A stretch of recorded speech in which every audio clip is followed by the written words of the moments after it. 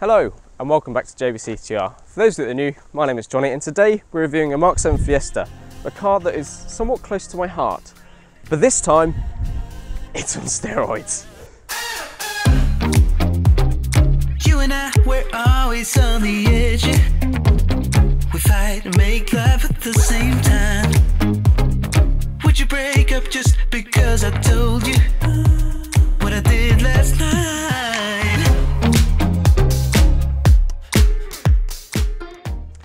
Now, for those of you that watch my other videos, you may or may not know that I owned a MK7 for quite some years. In fact, I owned it for nearly 4 years, which for me is a bit of a landmark because prior to the MK7, I hadn't actually owned a car for longer than 18 months.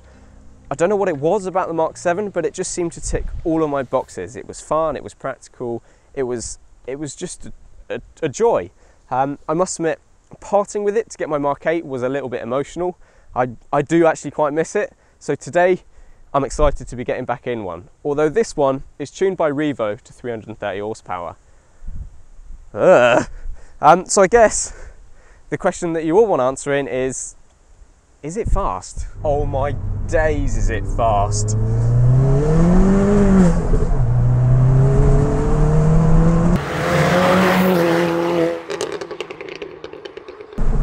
.330 horsepower, 330 foot-pound of torque. In a car this small, shouldn't happen. But oh my God, is it good? Now that we've answered the burning question, and we know it's really fast, what's behind all that power? Well, put it this way, you can't just strap a massive turbo onto this car and off you go. There are a number of essential modifications you need to make in order to make it work. Now, this particular car has REVO's own open cone induction kit with piping that runs all the way around the top of the engine bay, and that sorts the air intake for the turbo. Down here, you may just about be able to see the Pro Alloy logo. So this particular car has their latest competition cooler, which also integrates the crash bar. That represents a significant weight saving and also allows them to put a massive intercooler that has a 62mm core throughout, all the way up the front of the car. Quite impressive. The final essential mod to run big power is of course a turbo back exhaust system of sorts. This car is fitted with a Miltech turbo back exhaust system with a sports cat and combined with the Miltech non-resonated race back box. Now, other modifications fitted to this car that are not essential when running big power but are highly recommended are a rear torque mount for the engine, which stops it twisting when you apply heavy load. This is also on coilovers, ST suspension, which gives it a slightly more angry stance, improves handling, and to be honest, the way this has been set up, it's actually quite comfy. Now, the most notable option that you'll be able to see on this car is of course those massive REVO Allcon brakes on the front. The stopping power these have are pretty unbelievable if I'm completely honest, and when you're running this kind of power, I would almost say these are an essential. Now, if you don't mind, I literally cannot wait to get behind the wheel of this thing. So I'll talk to you more about the package when we're on the road. Also worth noting that this car has a limited slip differential fitted too, which is almost essential when running this kind of power.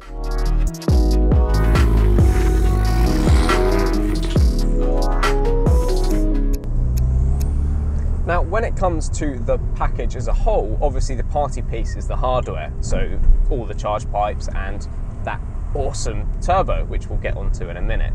But what people overlook often is the software that goes alongside with it, and REVO have done an awesome job on the software with this package. Now, they've included a number of extra features, which some are just cool, nice to have, and others are just there for your peace of mind, really. So the first one of which is the exhaust overrun, which you may or may not be able to hear now. It's actually quite nice to listen to whilst it's just pootling around. The second one is left foot braking for those of you who are track enthusiasts. The RPM limit has also been increased, which you don't really need on the road, but again, if you like track work, then that could be useful for you. And lastly, and probably most importantly, they've added temperature protection, which means all that juicy hardware under your hood, you know it's going to be safe. So if anything gets too hot, it will just cut out and everything will be okay. So before we discuss REVO's next generation turbo, I wanted to start with a quick turbo anatomy lesson. So this is a stock KP39 turbo, which is found on the MK7 Fiesta ST as standard. It's brand new actually, which is quite lucky to be honest.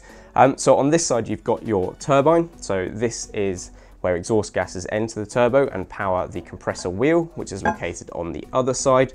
The compressor wheel takes in fresh air and then pressurizes it and then pushes it towards the engine inlet.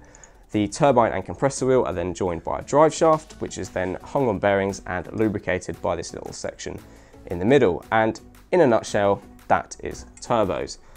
Now, obviously these are quite complex beasts, but for the sake of consumers like you and I, we can work off the principle that if you want more power out of a turbo, you enlarge the turbine and the compressor wheel.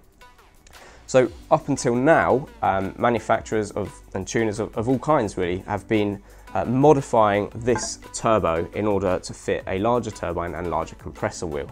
And that involves milling out the custom housing of the compressor wheel and also the custom housing of the turbine side as well. But unfortunately, there is only so much metal in this, which means really you can only produce 300 horsepower out of this before you run out of metal in the housing, to be honest. So that's REVO's first challenge. Now on their last turbo, they made a custom compressor housing, but left the standard turbine housing. But for that extra 330 brake, they had to do something a bit special. So I have one of the new turbos here. And as you can see, when you put it next to the stock one, there's quite a difference. So let's just talk through the compressor housing. So this is not new. This is very similar to the one that was on the S242 turbo, which produced 300 horsepower. As you can see, it's quite a cool piece of engineering and significantly larger than stock. But the real magic happens when we turn it around. So that is the new custom turbine housing with the large turbine in it, which you can probably see, which is significantly larger than stock. Now, I've mentioned this is a KP39. This is not a KP39, so let me get rid of that.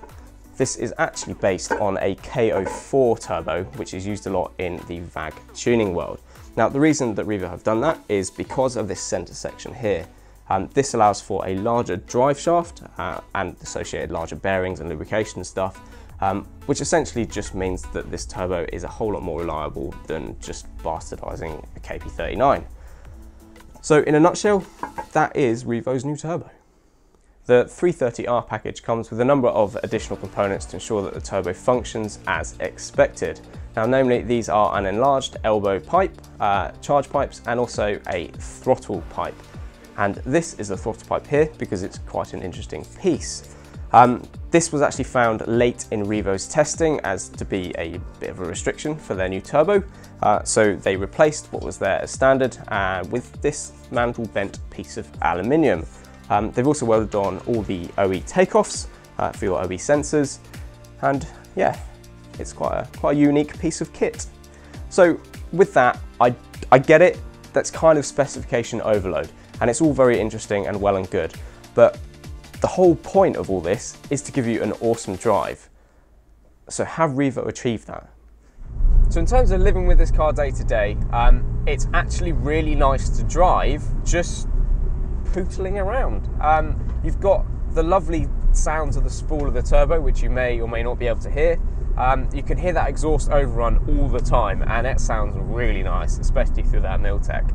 And you just seem to sit on this sort of wave of torque between maybe 1500 RPM and maybe 3000 RPM.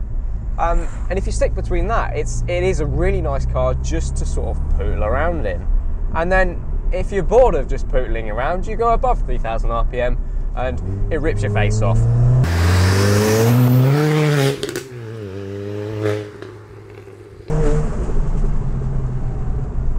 Oh my God, this thing is so fast, you have no idea. But it makes for absolute hilarious fun. And at this point in the review, I gave up making a video and just enjoyed the car.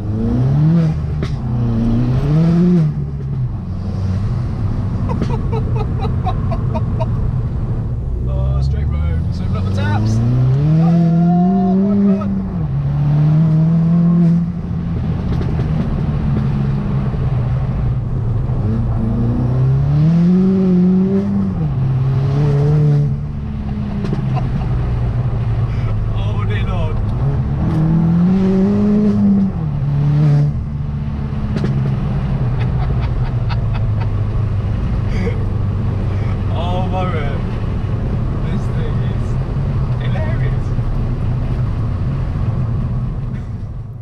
That is, until it turned me into a giggling wreck.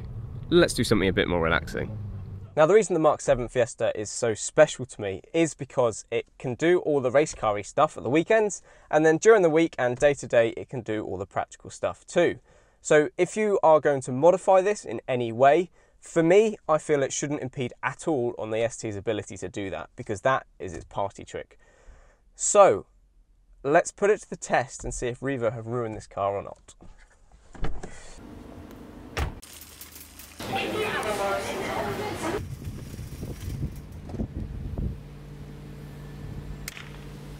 Well, they certainly haven't ruined that then. What about getting all your mates in the car? What's it like in the back then, Rob? Right. Comfy enough? Comfy, yeah, it's comfy. Yeah, it's alright, isn't it? Never sat in the back of a car before. No. I guess it passes that test too then, which just goes to show exactly why I love the MK7 Fiesta ST.